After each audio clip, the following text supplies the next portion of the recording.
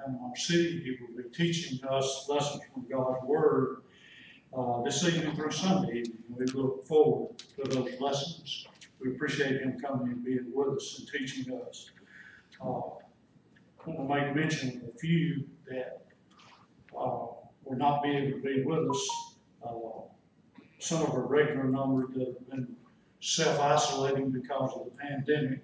Some of the older folks, but also there's some in the parking lot. The Browns have been exposed to someone who has coronavirus, so they will be isolating in the parking lot, but they are here with us this evening. Brother Marcus, he's had a problem with his back. He's got some medication for that, and hopefully he will get over that soon.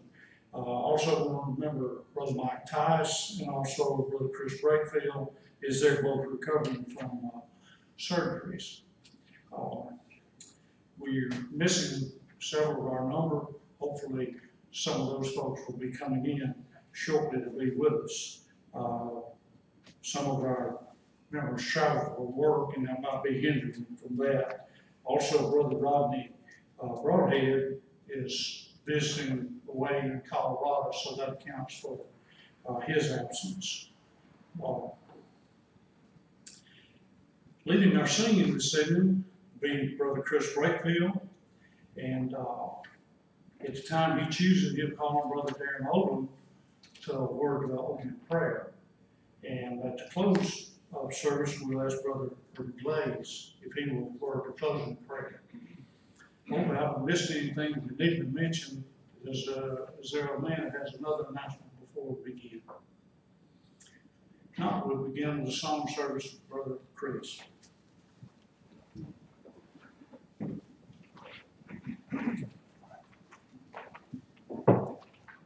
Number 626 will be our first song this evening. Thought it's sort of appropriate maybe to begin with this song as we begin this series of lessons. Do all in the name of the Lord. As the first verse says there, whatever you do in word or deed, do all in the name of the Lord. Let's sing all three verses and then we'll go to God in prayer. Whatever you do in word or deed, do all in the name of the Lord. Do not in name of man or creed, do all in the name of the Lord. Do all in His name, do all in the name of the Lord. In word or deed, as God decreed, do all in the name of the Lord. Be not deceived by worldly greed, do all in the name of the Lord. The Spirit says in word or deed, do all in the name of the Lord.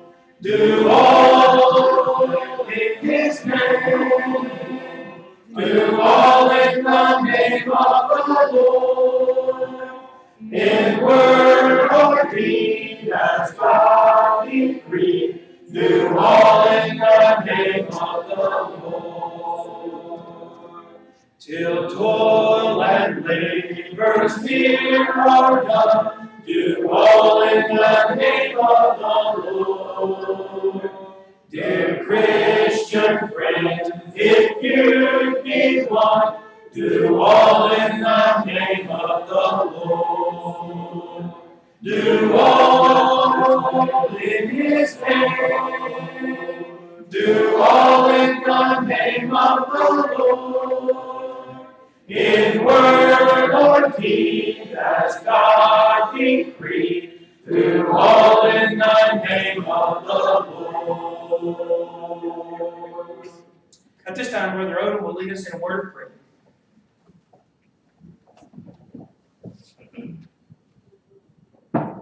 Let us pray. Our most gracious and heavenly Father, we come humbly down before you, giving you all glory and honor and praise, realizing that you are the great I am, the creator and sustainer of life. And we thank you, Heavenly Father, for all that you've blessed us with here in this world and for this day to be able to come together as your people to worship your word. We thank you, Father, for the safe travel of the Fenners, bringing them up from Panama City to be with us and to work with us this weekend during this gospel meeting to help spread your word and to build one another up. And we pray, Father, that you would be with Brother Fenner as he presents your word Friday through Sunday, that you would be with him, Heavenly Father, and give him a ready remembrance of what he has studied, and may he present your word and handle your word aright. We pray, Heavenly Father, that we as Christians would be here and be attentive, and we would have open hearts to take your word and to apply it to our lives so that we can be better servants of thine, be better equipped to defeat the evil one and teach those around about us so that they too can enjoy eternity. We thank you, Heavenly Father, for all the spiritual blessings you've placed upon us. We thank you for the forgiveness of sins that we have through your Son, Jesus Christ, the blood that was shed in his resurrection. We know that we have hopes of being with you in eternity. What a great blessing that is, Father. We thank you for such, and we thank you for this avenue of prayer where we can come together as we have tonight or separately as individuals and pray to you, Heavenly Father, on behalf of ourselves and others. And we pray for some of our number that was mentioned here tonight, Father, that are not with us, that are fearful of this pandemic or maybe traveling or maybe sick or recovering from surgeries. Pray that you would be with each and every one and restore them back to their health. We ask you, Father, to forgive us for our shortcomings. We know that there are times that we fail you. We pray that you would be with us and forgive us. Help us to seek for forgiveness and turn away from sins, and help us to be diligent about turning away from those sins, Father, and serving you. We ask you, Heavenly Father, to be with our nation, be with us as we will have men that will be elected to be leaders of our nation shortly. Pray that you would help us to have leaders, Heavenly Father, that would allow us to live peaceful lives and lives that would reverence you. And we can come together as we have tonight and in the future to worship you without the fear of outside interference. We pray, Heavenly Father, to keep us safe in your care. Be with us and be with us as we study from your word. In Christ's most holy name we pray. Amen. Amen.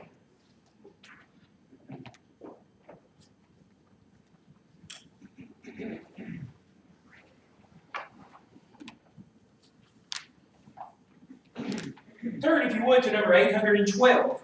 Please turn to 812. All things are ready. And place your marker there. After Brother Fenner's lesson this evening, we'll plan to sing this song as a song of encouragement. Now let's turn to number 658. 658. All the way my Savior leads me. We'll sing all three verses and then we'll have our lesson this evening. 658. All the way my Savior leads me, what have I to ask beside? Can I doubt his tender mercy, who through life has been my guide?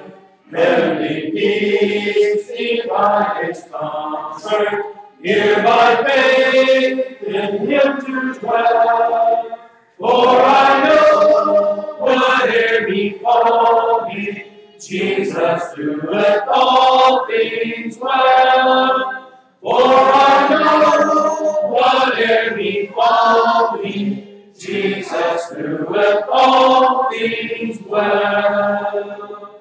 All the way my Savior leads me, cheers each winding path I tread, gives me grace for every trial, feeds me with the living bread. Though my weary steps may falter, and my soul athirst may be, gushing from the rock before me, lo, a spring of joy I see. Gushing from the rock before me, lo, a spring of joy I see. All the way my Savior leads me, oh, the fullness of his love, perfect rest to me is promised in my Father's house above. When my spirit, clothed immortal, Wings its fly through realms of day. This my song through endless ages. Jesus led me all the way. This my song through endless ages. Jesus led me all the way. Brother Fenner.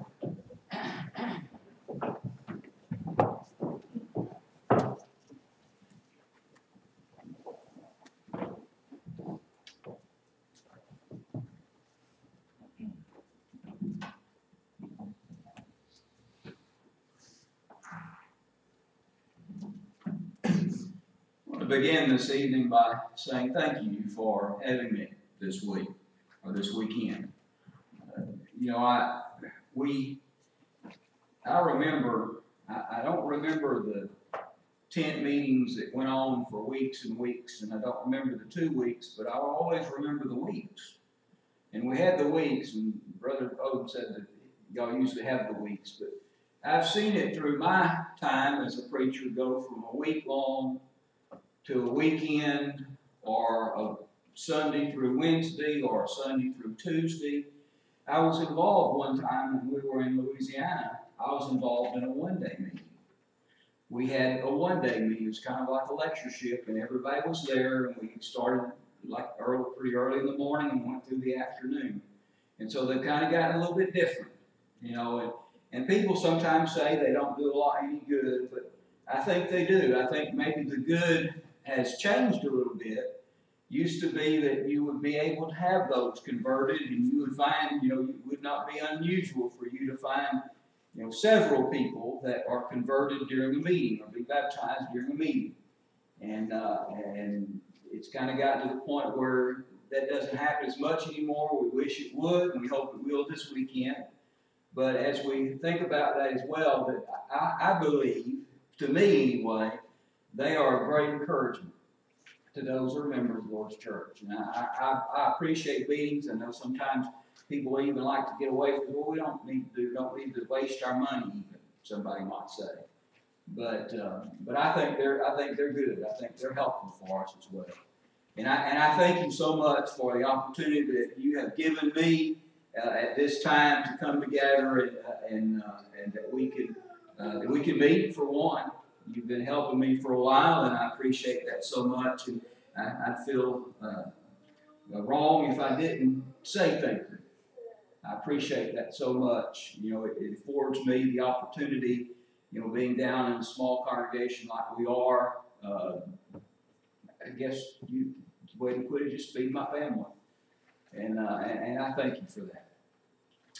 I hope that the things that I have chosen to talk about this weekend, I hope that they'll be beneficial to everybody as we go through them and as we look at them. As I said, I tried to pick a few things that would be something that maybe we could, as we talk about, that would be beneficial to those who are Christians and for those who are not Christians. And hopefully that will be the case. And so if whatever the case be, if you're here with us this evening and you're not a member of the body of Christ, we're going to urge you to make your life right before God today, this evening, before you leave our presence. And if it be that maybe sometime during the night that you make that decision, I'm available. I don't know about them, that if the owners, if they want their phone to ring real late, but I'm sure they wouldn't mind if that's the reason. But if you feel that you would like to become a Christian, I would be happy to come and to meet you and to baptize you to Christ, and I know there would be others here as well. But as we do that, as I said, if those things that we have to say today or this evening will be, will prick your heart to do that, we want to urge you to make that decision that you might become a member of God's body, and that then you might have a hope of going to heaven after you die. And then if perhaps as a Christian, maybe we've not been doing the things that we're here and we've come, and maybe we've not been as committed to the Lord as we ought to, that we make that decision to recommit, I guess we would say, because we did one time, but to recommit our life to God, to do the things that God will have us do. And if you would like the prayers of this congregation, that we'll have an opportunity at the end of invitation that if you need the prayers of this congregation, I would like the prayers or help of someone here, that they would have that opportunity to do that as well. But we want to talk to you if you have the desire to talk about the Bible, to study the Bible. Maybe you're here and maybe even be doubtful whether or not you're right before the Lord. That we would like to talk to you about that as we go through. And as we said, I hope that everything or the things that we have to say this evening will be beneficial in whatever capacity that might be.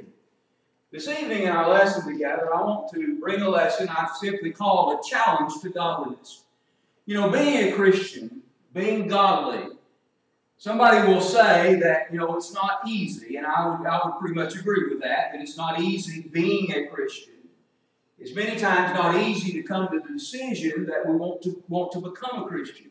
And then after we become a Christian, that there are so many things around about us that occupy our time, and there are friends that we have that are not living right, and we have to talk to them many times about why we live the way we live, and many times we get ostracized for doing that. People don't understand it, and so there are challenges to being godly.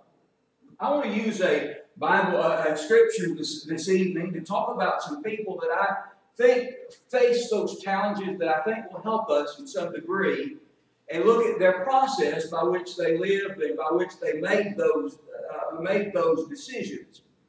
If you have your Bibles, I ask you to turn over the book of Joshua, the 24th chapter. In Joshua chapter 24, I think it lays out to really a good outline of what took place there. Now, we're very familiar with the question that Joshua asked, the statement that he made, and the question that he asked. But he says, but for me and my house, he says, you know, if it seems undesirable, you choose for you this day whom you will serve. But for me and my house, we will serve the Lord. Now, that's kind of something that all of us, you know, we go into homes sometimes and they'll have that plaque there on their kitchen table, or they'll have it hanging on the wall or whatever, that as for me and my house, we'll serve the Lord. But I want us to go back, and I want us to begin with the first part of the chapter. And I want us to see on what basis Joshua is going to ask the people that question. And to see really that it's not any different than the decision that we have to come to and the things that we have to think about in that sense. Go with me, first of all, over to Joshua chapter 24 and verse 1 through 13. Before we get to that idea or that question that he asked, he begins by talking about some things about their past. And so within the first 13 verses, he's going to review their past. He's going to review where they came from and where they are right now, and on what basis he's going to ask them to answer the question that he asked. Verse 1, Then Joshua gathered all the tribes of Israel to Shechem, and called for the elders of Israel, for their heads, for their judges, and for their officers. And they presented themselves before God. And Joshua said to all the people, Thus says the Lord of Israel, Your fathers, including Terah, the father of Abraham, the father of Nahor, dwelt on the other side of the river in old times, and they served other gods. And then I took your father Abraham from the other side of the river, led him throughout all the land of Canaan, and multiplied his descendants and gave him Isaac. To Isaac I gave Jacob and Esau, and to Esau I gave the mountains of Seir to possess, but Jacob and his children went down to Egypt. Also I sent Moses and Aaron and plagued Egypt, according to what I did among them. Afterward I brought you out. And then I brought your fathers out of Egypt, and you came to the sea, and the Egyptians pursued your fathers with chariots and horsemen in the Red Sea. And so they cried out to the Lord, and he put darkness between you and the Egyptians, brought the sea upon them, and they covered them, and your eyes saw what I did in Egypt. Then you dwelt in the wilderness a long time. Now let's stop there for just a minute. You know, we kind of passed over that a little bit. He begins to talk about where they were and where they started.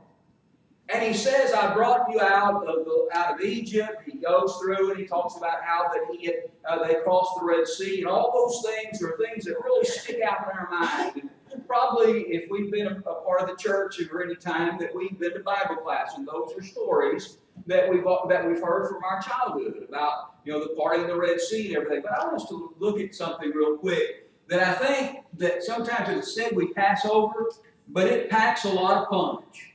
He says there, as he goes through those things, he said, then you dwelt in the wilderness a long time.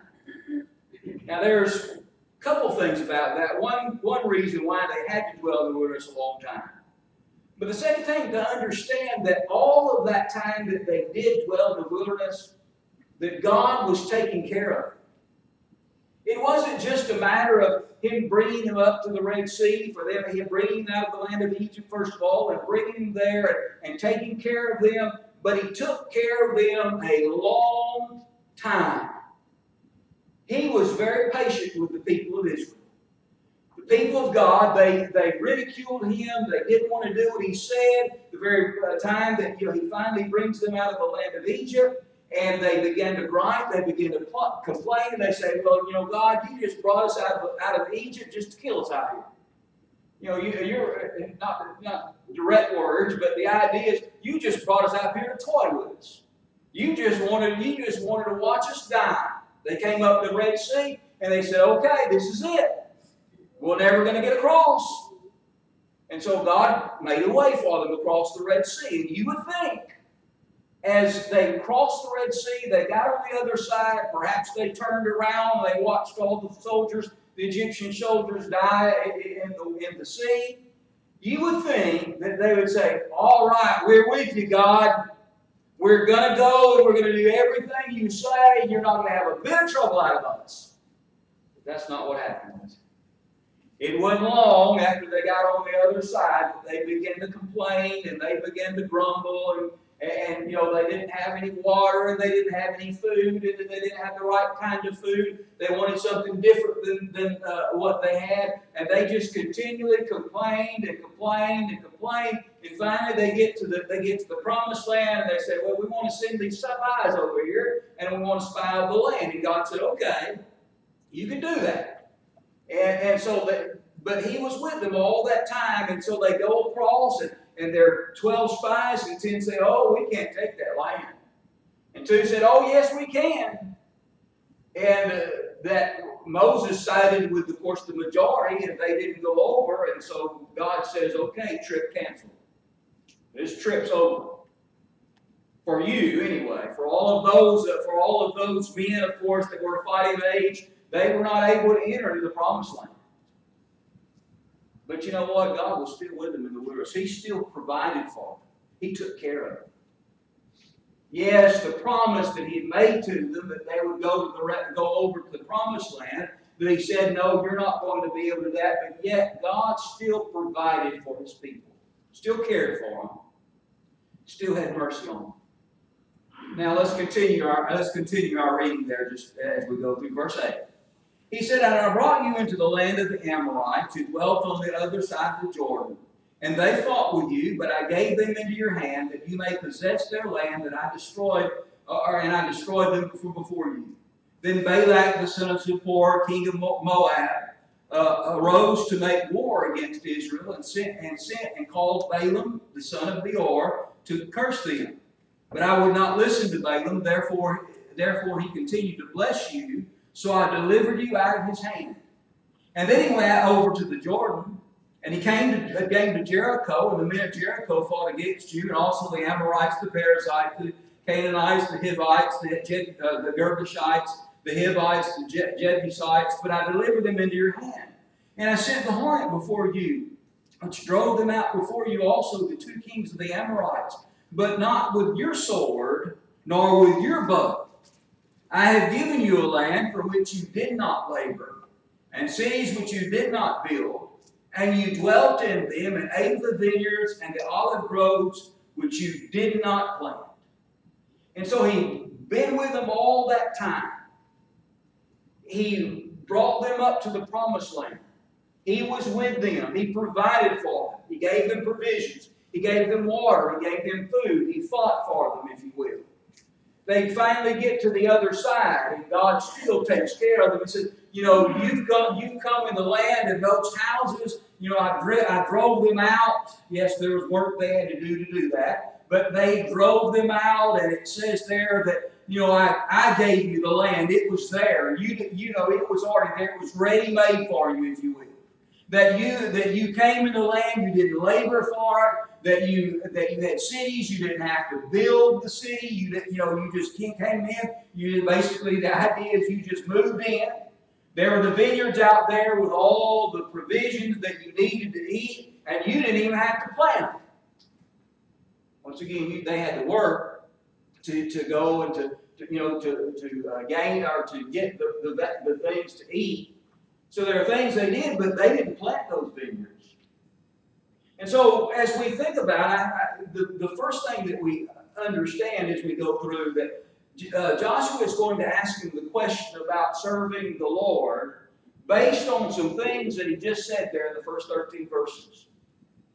You remember as we go to the Ten Commandments, that as you look at the Ten Commandments that they are given later on, that later on as we go through, or before, excuse me, but as we look at those Ten Commandments, those Ten Commandments are based on something as well, and really they're the same thought there. And I don't have verses up there, but in Exodus the 20th chapter, and in verse 1 it says, "And God spoke all these words. He says, I am the Lord your God, who brought you out of the land of Egypt, out of the house of bondage. You shall have no other gods before me. You shall not make for yourselves a carved image, any likeness, or anything that is in heaven above, or that is on earth beneath, or that is in the water under the earth." And so he goes through, he says, I am the Lord your God. I brought you out of Egypt. He says, I'm going to make some commandments of you. I'm going to not ask you some things, but I'm going to tell you, these are the things you need to do. He says, I am the Lord your God. I brought you out of Egypt, out of the house of bondage. Based on that, the idea is you don't have any other gods before. I brought you out. It wasn't those foreign gods that brought you out, but God says, I brought you out of the land of Egypt. I'm going to give you some commandments, some easy things for them to do based on what God had already done for them. I'm your God. Well, Joshua goes through that here in this text, and he talks about what God had done. A review of the past. This morning, or this evening, if you're here, I think that as we go about and we try to make that decision as to whether or not that we're going to be a Christian, that we're going to be a child of God, we need to review our past. And we need to go back and we need to think of where we were. Where we were without Christ. And ask ourselves really the same question that Joshua is going to ask in just a few minutes. Very familiar passage of Scripture over the book of John, the 3rd chapter. I remember, we don't see it much anymore today, and I think it's very telling that we don't. But when I used to watch football or any sport, it would be almost at every game you would see somebody hold up John 3:16. And most people, at least to some degree, knew what it meant. Maybe a lot of people didn't as well, but a lot of people knew what that said. Maybe didn't know what it meant. Maybe didn't know how to obey it, but they knew what it said. But of course, he makes that statement in John chapter 3 and verse 16. He says, "For God so loved the world that he gave his only begotten Son, that whoever believes in him should not perish but have everlasting life." Now, I don't want to say much tonight about that and kind of get back to our lesson, but the idea of what it says there, that God so loved the world that he gave his only begotten Son, whosoever believes. The word belief, and he speaks of that within the text as well. But the idea of belief has to do with obedience, or a belief or a mental assent conjoined with obedience. And so that's what he says to these people, that whoever believes in him should not perish but have everlasting life. Sometimes we look at the word should and we explain that, and I think rightfully so. We say, well, it says should, it doesn't say they will. It says they should. They should because of what they believe. And I don't discount that idea. But the word belief is having a mental assent, a mental belief about it, but also that mental belief is conjoined with obedience. And so, yes, for God so loved the world that whoever believes in him, whoever believes mentally and conjoins that with the obedience of what he says, they're going to be saved. Well, as I said, that we have a real hard time explaining that to people because that's not how that generally people understand the word belief as we go through. The Greek language is much more precise language, as we all know, than the English language. And so we learn more about the word belief as it's used back in the Greek language than what we use it in the English language. Now, we can learn the same thing in the context, can't we, about obedience as well. But anyway, what I want to say about that verse tonight is this. That's history. That's our history. When we are asked whether or not we ought to become a Christian, if you're not a Christian this evening, are you going to become a Christian? Well, as we think about that and as we ask ourselves that question, weigh the options. Weigh the reasons. Why should I become a Christian? Well, I should become a Christian because God so loved me that He gave His only begotten Son, that whosoever believes in Him should not perish but have everlasting life. That's why I ought to obey God. That's why I today ought to become a Christian. Because He loved me so much that He gave His Son.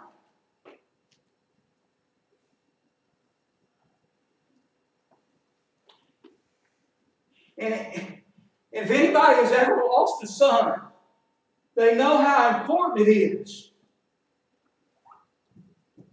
that your children stay with you. And yet He gave Himself. He gave up His Son willingly, voluntarily. And I can't imagine any father ever voluntarily say, "Here is my son. Take him and kill him for somebody else." That's why we ought to become Christians. Because I look at the past and I see what God did for me. And I see what He gave up for me. Now, turn over just a little bit over the book of Romans. In Romans chapter 5. In Romans chapter 5, and in verses 6 through 8, look at the people that he says He gave up His Son for. In Romans chapter 5, verse 6, he said, "For when we were still without strength, in due time Christ died for the ungodly. For scarcely for a righteous man will one die, yet perhaps for a good man someone would even dare to die. But God demonstrates His own love toward us in that while we were still sinners, Christ died for us." So it wasn't that He was dying for good people. It was that He died for everybody. He died for the good, yes. Those that were trying to live according to the law of Moses, as those that had done so before, those that were Christians, as they were here in the book of Romans, that were trying to live their life as they ought to, that He died for all of them. He died for the ungodly. If you turn over the book of Romans, the 3rd chapter, verse 23, there's a statement that's made there that many times we look at that statement, and I think sometimes that we have not felt the full weight of that statement. He says there in verse 23, he says, "For all have sinned and fallen short of the glory of God." Now, the book of Romans, if you look at the book of Romans and you'll think about why it was written to show that very fact, that all have sinned and fallen short of the glory of God. Now, as he talked about that, he wasn't talking to them individually. A lot of times when we take that, we look individually. We say, all have sinned. We say, Roy Fenner has sinned and fallen short of the glory of God. And that's true. I'm not saying that that's not true. But, we look at that, and as I said, we individualize that. But what God is trying to point out through the Apostle Paul is He's trying to point out the Jews had sinned, the Gentiles had sinned, and everybody on earth needs Christ.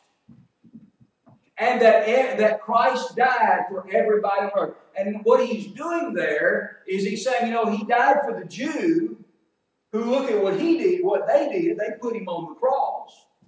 He died for the Gentile who cared nothing about Christ, who thought nothing about Him, who didn't believe He was anybody religious at all. He died for those who killed him. He died for those who didn't care anything about him. He died for everybody. Yes, he died for me individually. Yes, he died for you individually, but he died for every group of people, every person on the earth. And he did it while they were sinners. And that's what he's trying to prove there in the book of Romans. Jew, you're just as much a sinner as the Gentile.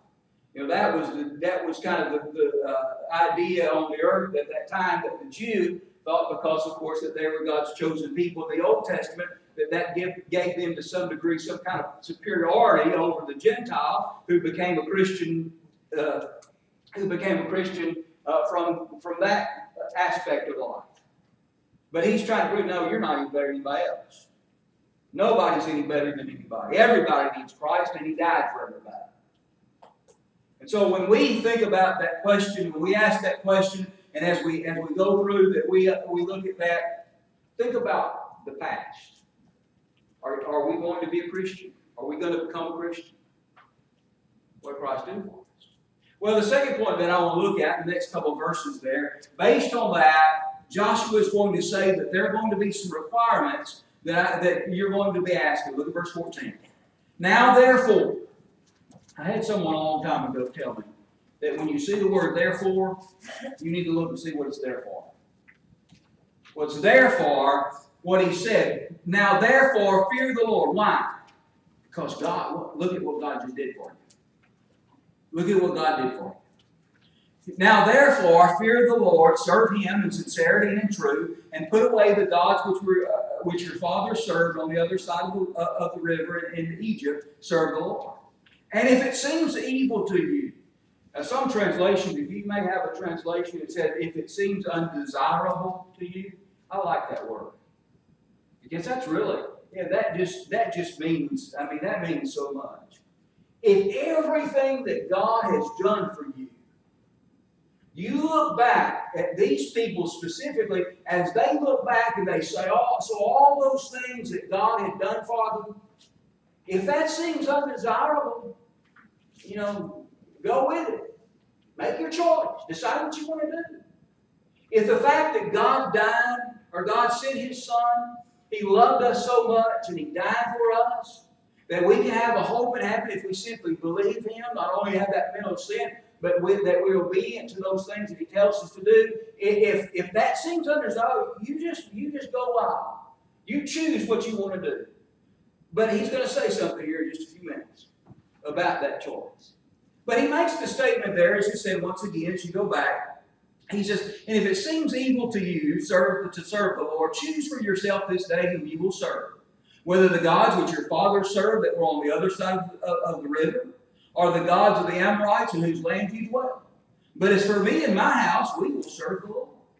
You see, as he goes through that, he looks, if it seems undesirable to serve a God that did all of this for you, then you just choose for yourself who you're going to serve.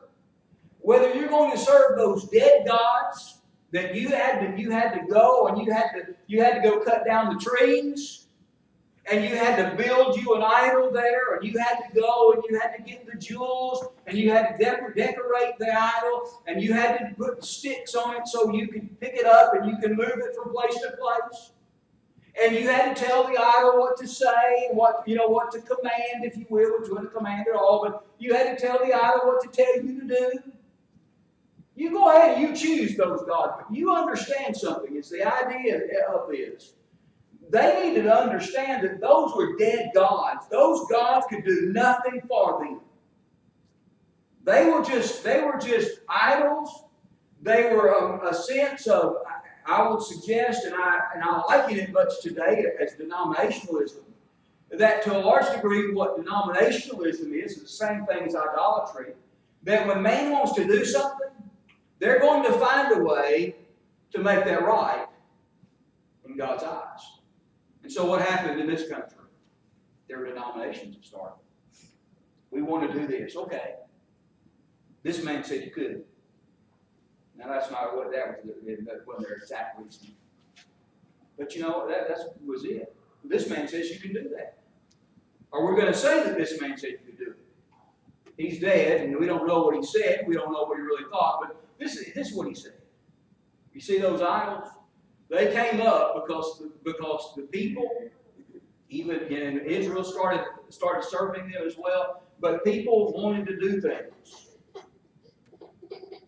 and they made a god to say it's okay. But Joshua basically, he says, those gods are dead. They can't do anything. I'm the one, he says. God says, I'm the one that brought you out of Egypt. I'm the one that's been with you all this time. I'm the one that brought you out of the Red Sea. I'm the one that was with you. I'm the one that fought all these enemies. I'm the one that planted these vineyards. I'm the one that has these houses. I'm the one that has this land that you don't have to build. I'm the one that you need to serve. Is what God is saying, basically. It's based on those things. Now, turn with me over to a couple of scriptures here. First of all, in 1 Kings chapter 18.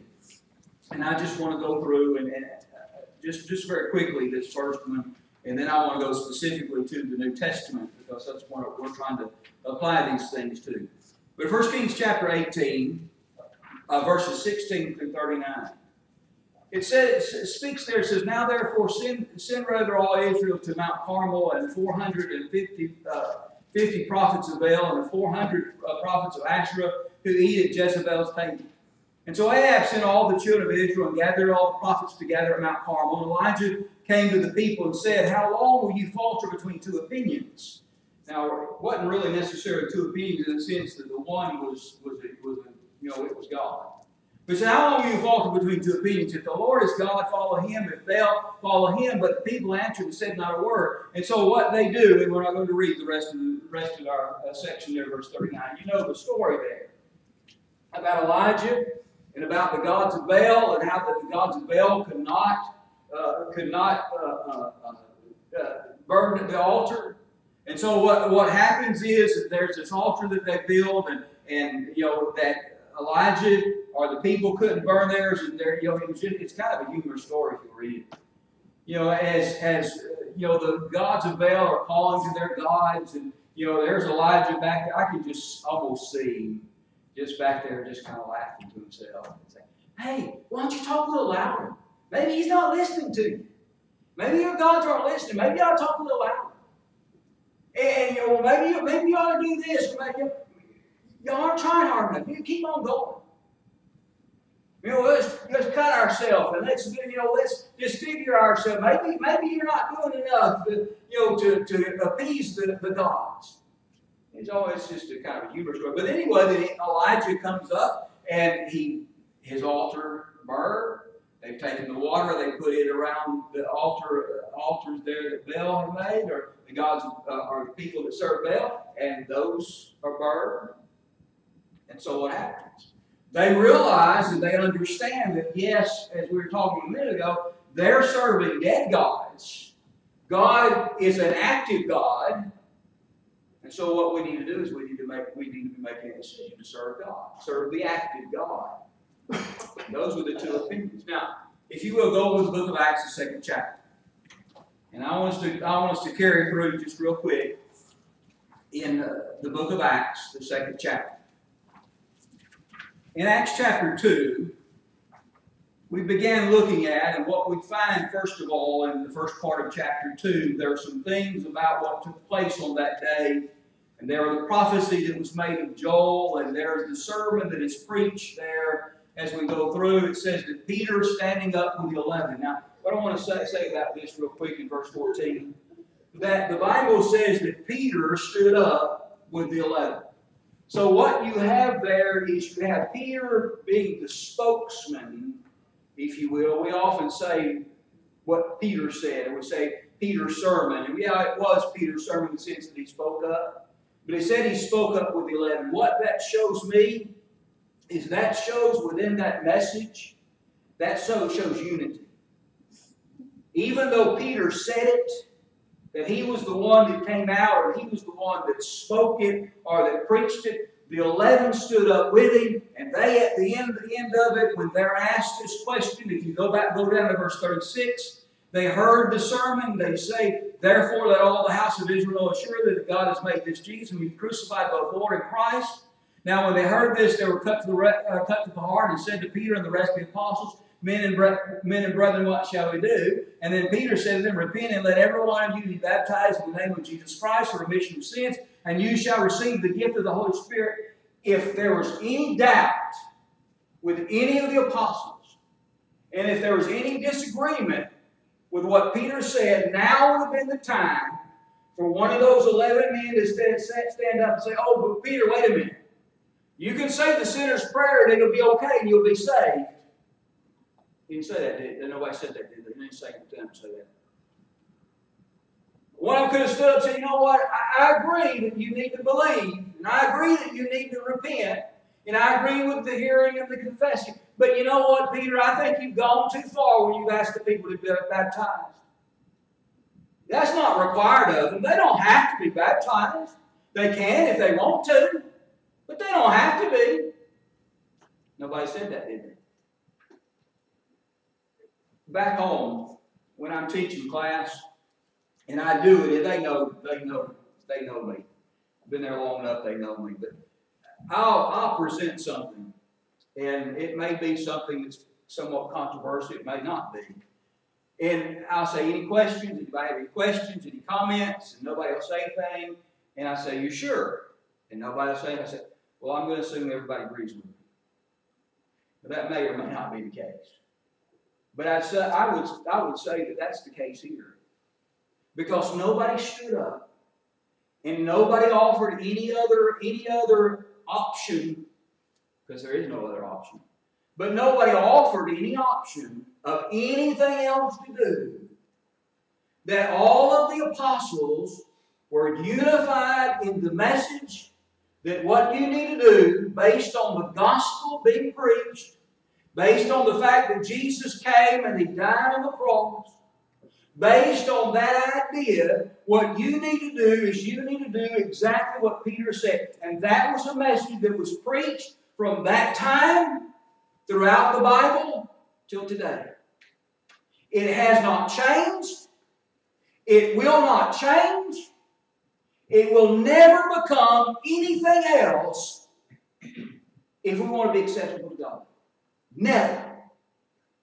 So the day that we die, anybody that tells us anything except that we need to repent and be baptized after hearing the gospel, which I believe we know they did. Peter stood up with the rest of the apostles. They stood up.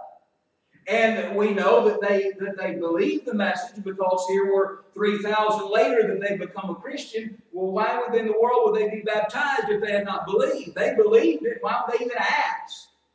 They didn't. They would ask because they believed it. Well, what do we do now? Well, that was basically in and of itself a confession, wasn't it? We believe that Christ is who He says He is. We believe that He is the Messiah. And so we believe it. We believe what you say, Peter. We believe what everybody's in agreement with here. And so we believe it. Now tell us what to do. That was a confession, I believe. And so Peter told them from where they were, where they stood, after hearing, believing, and confessing, told them you need to repent and be baptized. And there's that conjunction and. It's not one or the other. It's both. And all the apostles were in agreement with it. And whoever has told us before now or after now, anything else that we need to do in order to become a Christian is wrong. They're wrong. And I hate to say that sometimes, but that's really basically the only way to say it. They're wrong. It's not Bible. And it's not what God wants us, and we can't be saved on that basis. And so when we began thinking about commitment, are we going to be committed to what God said, or are we going to try to look for other things, other means, other ways? You see what they did in the Old Testament? They tried to serve other gods. They tried to serve the Baals. And Elijah showed them they're no good. They're not, they had nothing. They're not active. And so we see there was the case, and there's what they had. Now look at verse 39. He said, for the promise to you and to your children, and to all those who are far off, as many as the Lord our God will call. And with many other words, he testified and exhorted them, saying, be saved from this perverse generation. And then he says, then those who gladly received the word were baptized, and that day about 3,000 souls were added to them. Oh, wouldn't it be great if 3,000 people even came, especially that they would come and they would obey. Now, just real quick, I've read in places that around the temple, that's where they were on the day of Pentecost, that standing room in the temple was 50,000 people. So if you think 50,000, 3,000 became Christians, that we don't like to look at it that way. But I said 3,000 souls were added to them. But that's a great number. But then look what happened. As we go a little bit further, as we go through, we see there that they continued there, steadfasting apostles, doctrine, and fellowship, breaking bread and prayers. And then those that were being saved were added to the church. And so we see that continue on. But look, as we go to chapter 26. In chapter 26 and verse 28, it says, then Agrippa said to Paul, you almost persuaded me to become a Christian. And Paul said, I would to God that not only you, but that all that hear me today might become almost and altogether such as I am, except for these chains. And when he said these things, the king stood up, and well, the governor and Bernice and those who sat with him, and when they came and gone aside, they talked again among themselves, saying, excuse me, this man is doing nothing serving of death for these chains. He's not doing anything wrong. And Agrippa said to Festus, this man might have been set free if he had not appeared to Caesar. And so here they are. They've been taught. Agrippa, he just almost you persuaded me to be a Christian. I hope that today, if you're not a Christian, that hopefully some of the things that I have to say might persuade us, but that they might be something that we decide that is the right thing to do based on the evidence, based on what God did. Not because I said them, not because of any reason, not because of who I am or what I am or any, not because of how far I traveled or whatever it is. But you obey because of what the Bible teaches, because of their requirements. You see, Agrippa, he just didn't follow their requirement. Well, then as we go through, we see that there's a problem. There's going to be a problem that's going to arise. They're going to ask, well, what should we do? Let's look at verse 16. Go back to our text in the book of Joshua. In Joshua chapter 24 and verse 16. He says, so the people answered and said, far be it from us that we should forsake the Lord to serve other gods. Joshua says, choose this day whom you're going to serve, and they stand up and they answered right, didn't they? Shouldn't that be far be it from us? We don't have any other thing. We don't have anywhere else to go. We don't have anybody else to believe. We don't have anybody else to do anything for us.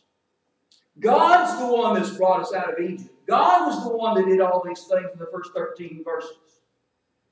We don't have any other answer. So the people answered and said, far be it from us that we should forsake the Lord and serve other gods. For the Lord our God, He brought us out and our fathers up out of the land of Egypt from the house of bondage, who did these great signs in our sight and preserved us in the way that we went among all the people through whom we passed. And the Lord drove out from before us all the people, including the Amorites who dwelt in the land. We will serve the Lord, for He is our God. Now look at it real quick. Look at verse 12. Well, it's just amazing almost. But I think if we look at it in context, that's what he's saying. But Joshua said to the people, after going through and saying you need to choose who you're going to serve, you make this decision, you understand what God has done for you, he says to them in verse 19, you cannot serve the Lord. But Joshua, I thought that's what you wanted us to do. I thought you wanted to serve God. What do you mean we can't serve the Lord? Look, He is a jealous God. He will not forgive your transgressions from your sins.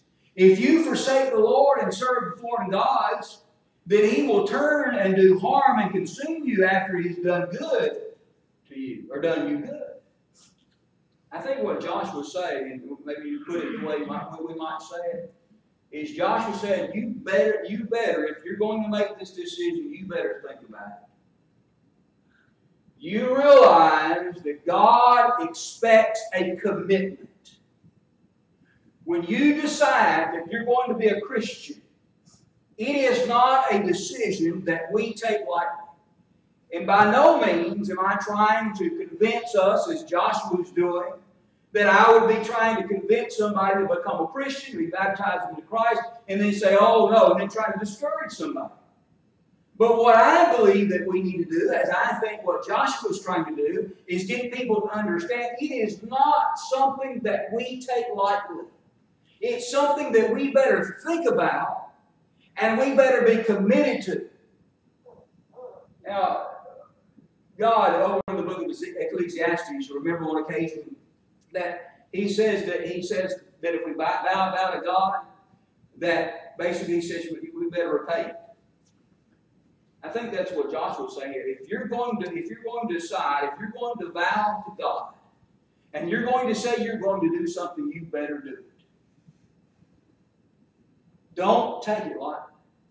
I use that passage a lot in marriages, and that's not what he was talking about necessarily, but I think that it's a good thing to put in marriages, especially the way marriages are falling apart. That when we get married, and usually when somebody makes a decision that they're going to get married, that I'll talk to them beforehand and show them what the Bible says beforehand about that. For one, because during the ceremony, usually the bride and groom don't listen to anything the preacher says. So that's why you go before and you talk to them. But so many people get married today, and one of the ideas they say, well, we'll try it for a while. If it doesn't work, we'll separate. It's no big deal.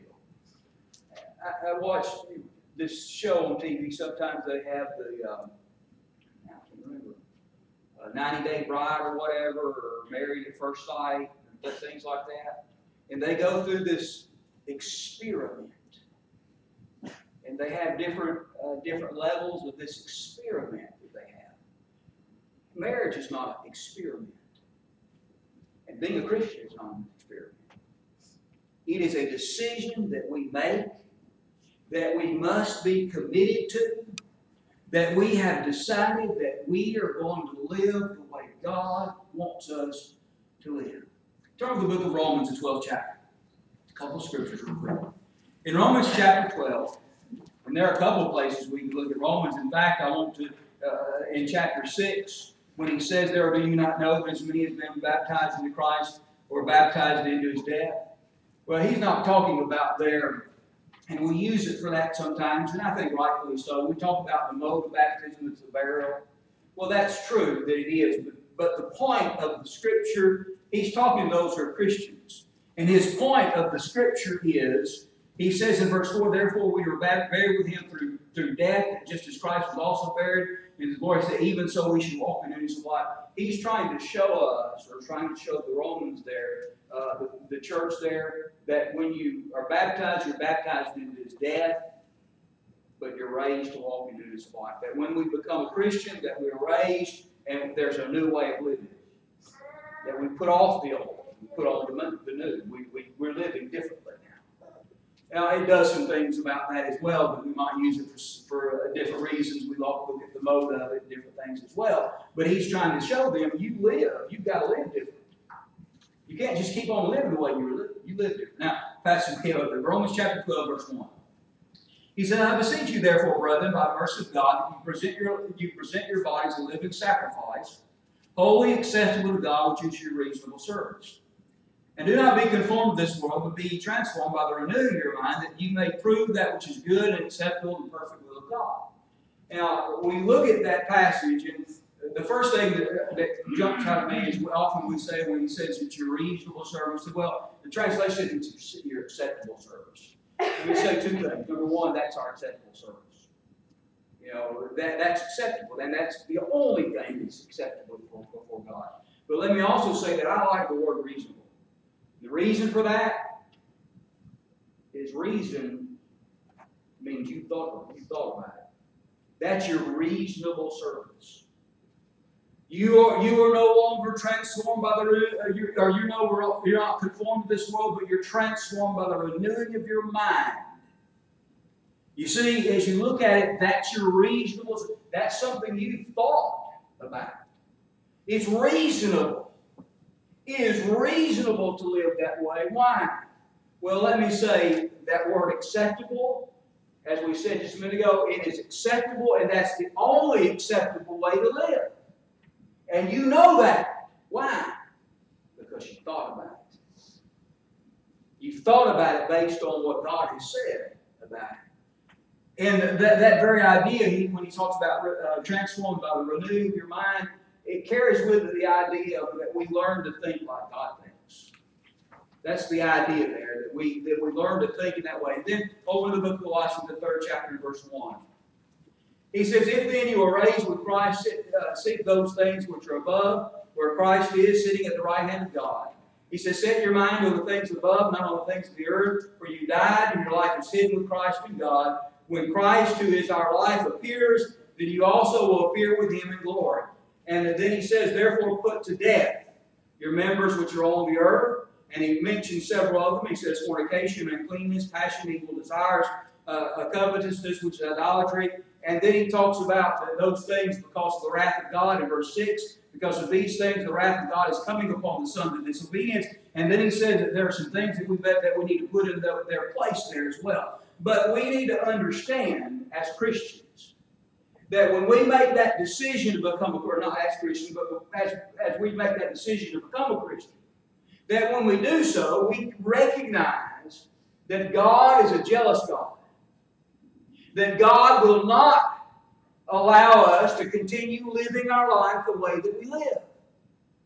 There are a lot of people, they come forward, if you will, on Sunday, and for whatever reason, whether it is they're kind of pressured a little bit, or they do things to kind of get people off their back, or they do it because that's what's expected of them. But they're baptized, and everybody applauds their decision to be baptized, and we always do. I do. I'm not saying that we don't. I'm not saying that we should. We applaud that decision. But what happens after that? When temptation starts to come, when all those people that have applauded us, they've left, and we're out there and we're going to school, with people not understanding what we're doing and why we're doing it, and why we won't do what they do, and they try to convince us to do it, and sometimes we do, and sometimes we don't. Do we stop and think, God is a jealous God? God wants me to make a conviction. God wants me to be convicted. He challenges me in my life every day to live godly. Whatever you do, word or deed, do all in the name of the Lord. Not just to the point of baptism, but our life. Our life needs to have that book, chapter, and verse every day of our life. What does God want me to do? What does God want me to do? Not what does my buddy want me to do. Not as what my girlfriend wants me to do. Or not what even my parents want me to do. What does God want me to do? And that's all that God will be acceptable for him. And we better think about it. Because our soul hangs in the balance to the answer that we give to that. Are we going to live for God? Sometimes when people die, and I'm not trying to be morbid, but anyway, sometimes when people die, we get together for their funeral and we talk about how faithful they are. But a lot of times when we do that, and I'm not running anybody, don't have anybody in mind, so don't think I'm trying to say anything. I don't know anyone. But anyway,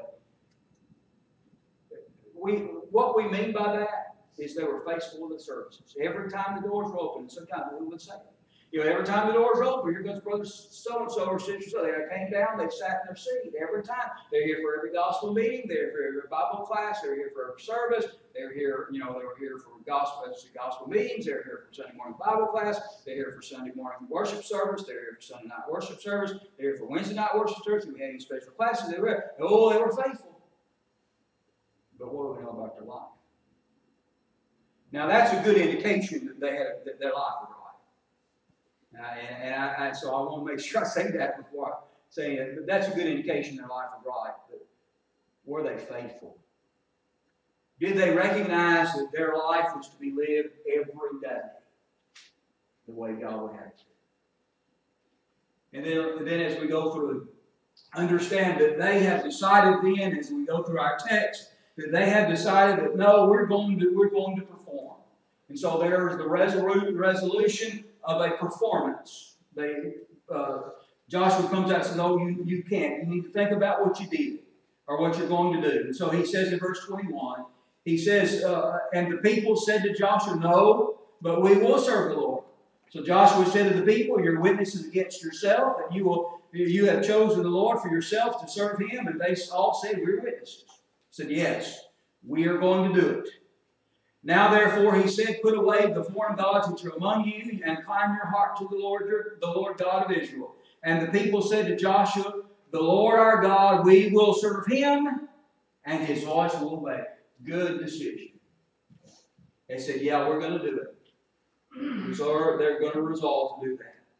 And so then, last of all, as we look at the last part of the chapter, there's going to be a reminder of that commitment. Joshua's going to tell them they need to do something to remind them that they made that commitment. Look at it in verses 25 through 28.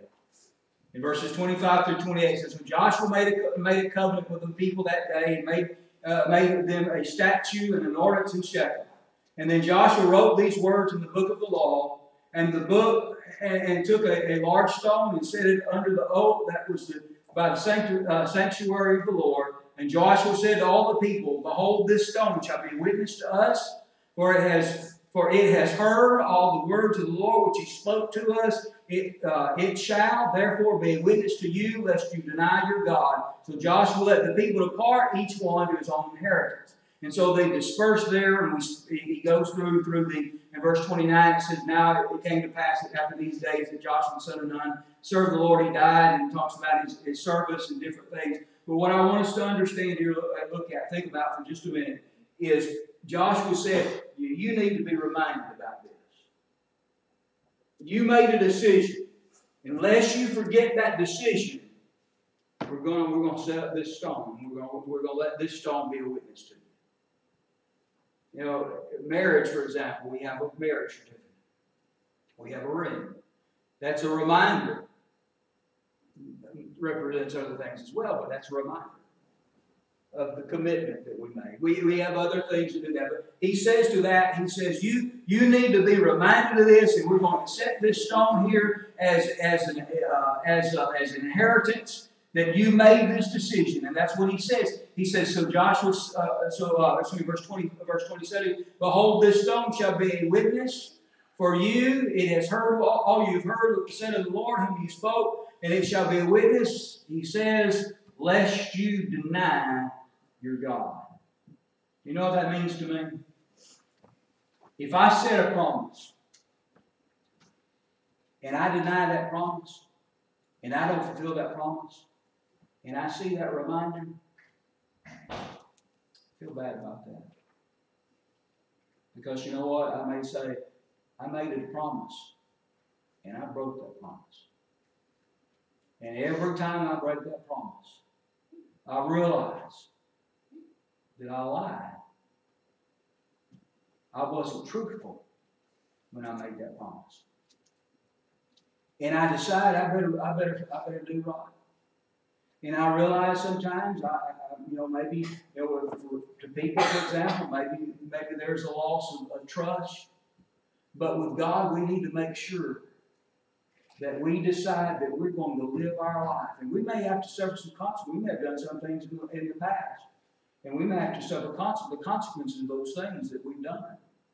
But we need to turn around and we need to serve God. Let me suggest to you, if you go back to the book of Acts, that to us, and we'll just be just a second here. Well, I'm going to say a second, a few minutes. That when we become a Christian, when we make that decision to become a Christian, we have a reminder. Over in Acts chapter 2 and verse 38, the section where he said, then Peter said, repent and let every one of you be baptized in the name of Jesus Christ for the remission of sins. Let me suggest to you that one of the, of course it goes on, just a minute, go back, but one of the reminders that we have is when we do something wrong, we ought to stop and we, oh yeah. Not that it should be anything we really have to think about that hard. Oh yeah, I was baptized into Christ. Oh yeah, I promised God that I wanted to do that anymore. Oh yeah, I promised God I was going to change my life. And so we're baptized into Christ. We do things that are wrong. We recognize that we have made a promise to God and we understand how serious that is. We realize that is a commitment that we've made. That's what's wrong with marriage today, for example. That's not a commitment. All I said, we'll try it. We'll get married, we'll try it. If we don't like it, we'll just get a divorce. We'll go through an experiment. You see, there's no thought about the commitments that's there. When we are baptized, we understand that we have entered a commitment to God. And every day of our lives, when we pick up this book right here, and we say, hey, this is God's Word, it teaches me how I need to live, and I better be true to that. I made a commitment, and it is a challenge to me every day of my life to live the way He would have me to. And I ought to feel guilty. And that's not the only reason we make it right, to make a change. But when I do things that are wrong, I feel some sense of guilt that I've broken my promise to God. And I ought to turn around and I ought to say, God, I get down on my knees and say, God, I'm sorry. I'm going to try my best to live better in my life because I made you a promise. And I broke my word, and I'll try never to do that again. Go with the book of Revelation. Revelation chapter 22. And we'll read this, and then we'll bring our lesson to a close.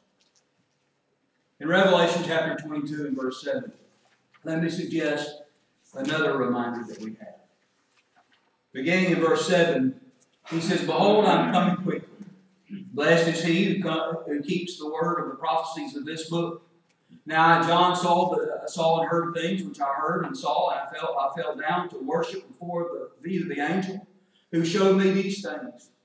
And then he said to me, see that you do not do that, for I am your fellow servant, and your brethren and prophet, and all those who words of this book worship God. And he said to me, do not seal the words of the prophecy of this book, for the time is at hand. For he who is unjust, let him be unjust still. He who is filthy, let him be filthy still. He who is righteous, let him be righteous still. He who is holy, let him be holy still. And behold, I am coming quickly, and my reward is with me to give to everyone according to the word. I am the Alpha and Omega, the beginning and the end, the first and the last. Blessed are those who do the commandments, that they may have the right to the tree of life, and that they may enter through the gates of that city. But outside are dogs and sorcerers and sexually immoral and murderers and idolaters and whoever loves the practices lies. I, Jesus, have seen my angel to testify to you that these things in the churches, and the root and the offspring of David and the bride and morning star. And the Spirit and the bride say, come, and let them who says come.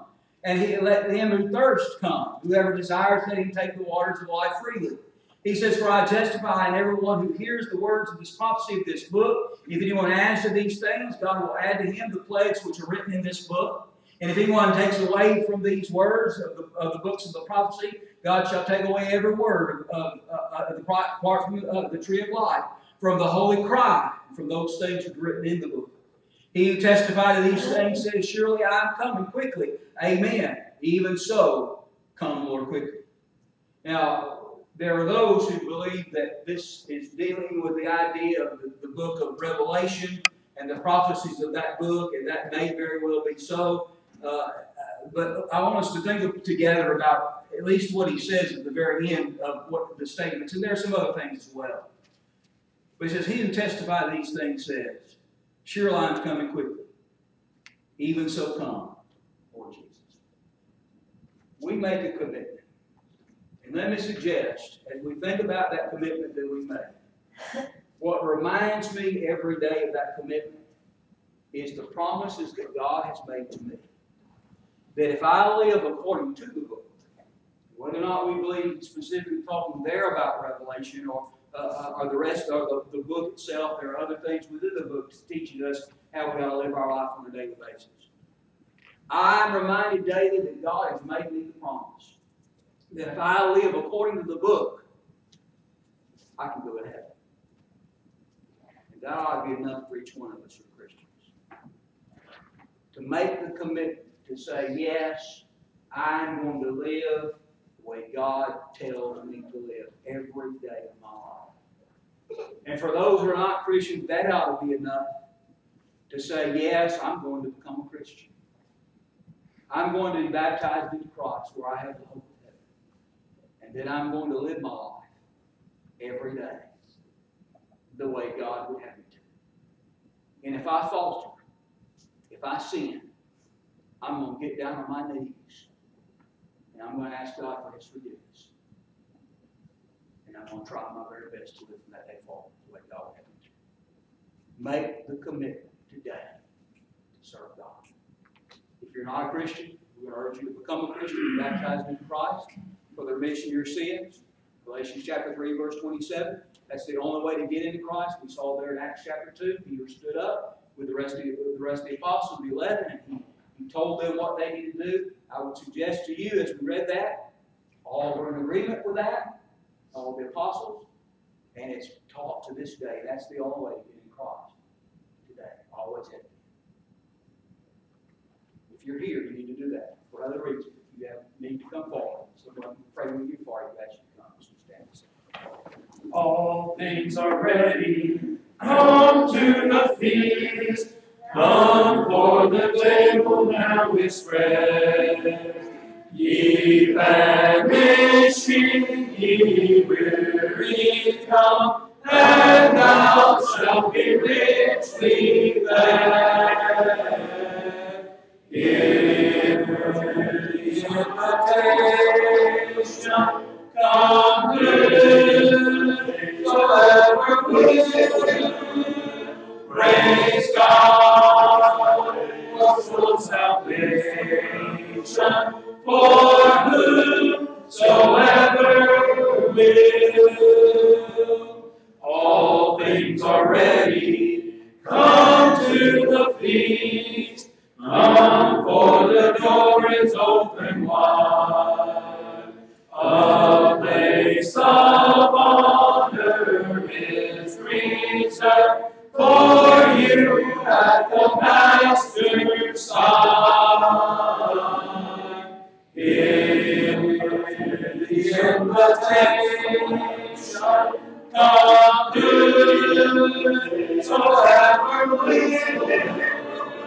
Praise God for full salvation, for whosoever will.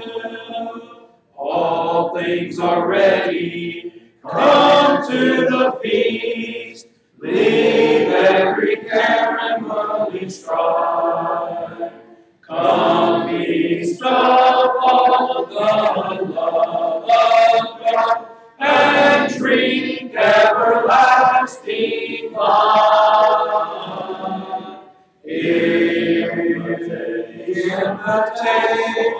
Invitation, come whosoever will.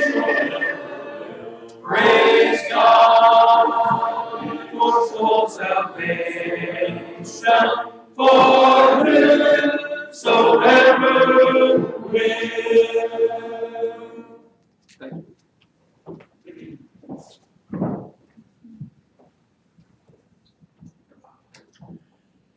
Appreciate the lesson, Brother Fenner. If I had to add it to you that if I become a Christian, that this is the easiest thing I've ever done. There's nothing to this. I need to reevaluate where I stand. I'm going to tell you, I don't know about you, but being a Christian and being faithful is the hardest thing that I've ever had to do. It's not easy. It's a challenge every day. And the devil wants to take that reward away from us, and we don't need to let that happen. We need to be diligent and understand who he is and where he is, and understand that our hope that we have in heaven relies on our being faithful to God. Appreciate the lesson. Look forward to the rest of the lessons this weekend. Again, at 7 o'clock tomorrow evening. Want to remember those we mentioned earlier, some who have been quarantined because of the pandemic, and pray that that will be short-lived there. Is there another announcement that a man might have before we're dismissed? If not, I'm going to ask Brother Perky Glades to step forward and word our closing prayer, and after that prayer we'll be dismissed. Let us pray. Our Heavenly Father, we give you our thanks this day. We thank you for times such as this when we can come together to be reminded of the things that you've done for us, the things that you expect from us as well.